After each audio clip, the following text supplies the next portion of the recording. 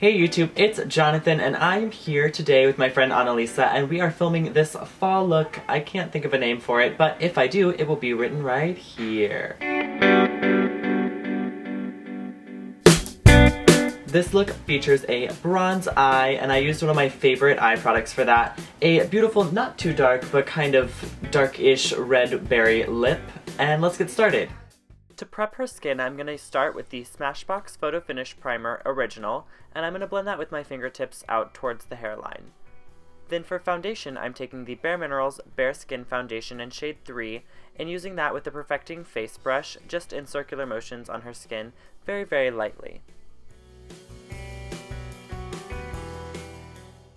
To conceal and highlight under her eyes, I'm taking the NARS Radiant Creamy Concealer in Vanilla, dotting that on the places where I want it, and then I'm using the e.l.f., I think this is the e.l.f. concealer brush, and I'm just blending that in.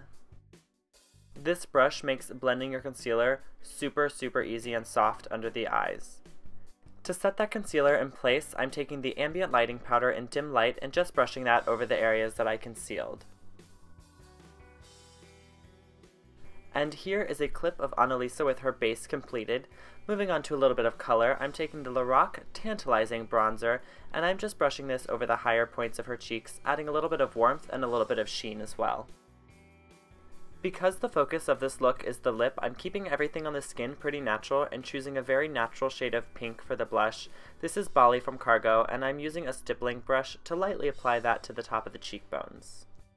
Now that blush and bronzer are done, I'm moving on to brows. I'm taking two of the cooler tone shadows from my Full Exposure palette, mixing those together with a little angled brush and just flicking that through the brows very, very light and naturally.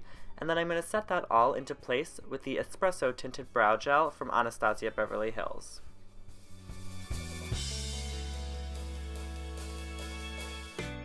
For eyes, I'm using the Mally Beauty Subtle Shimmer Evercolor eyeshadow stick. I'm just drawing that on from the little tube, and then I'm going to take a nice fluffy blending brush and kind of just run that over it to soften it a little bit.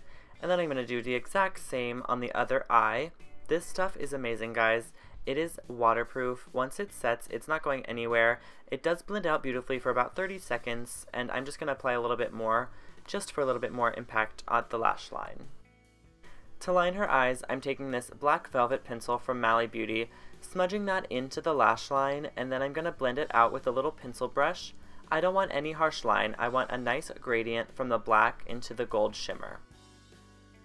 I'm just going to repeat the process until the eyes are just as dark as I like at the lash line, blending between each step.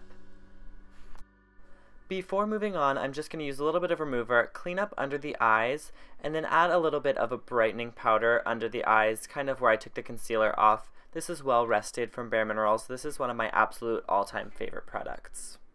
After a quick curl of the lashes, I'm taking the Mally Beauty Volumizing Mascara and applying that to the tops and the bottoms. This is one coat, guys. This mascara is super sweet. I'm obsessed. 3 simple steps, and that completes the eyes. Moving on to lips, I'm starting off with the Studio Gear lip pencil in Cameo. This is just a nice kind of neutrally red. It's not too dark, not too bright. Blending that in, I'm taking this all over the lip just because that's the way I like to do it. And then I'm taking the Alter Ego lipstick in Dominatrix from Lorac Cosmetics. I'm applying this very lightly with the lip brush because I don't want a full color. You can build this up to a very, very dark burgundy lip, but I kind of want to keep it a little bit more on the red side. And to top that off, I'm using the Currant lip lacquer from Smashbox and just using the same lip brush to blend that over. This adds a nice glossiness and a nice longevity to the lips. And here is the final look.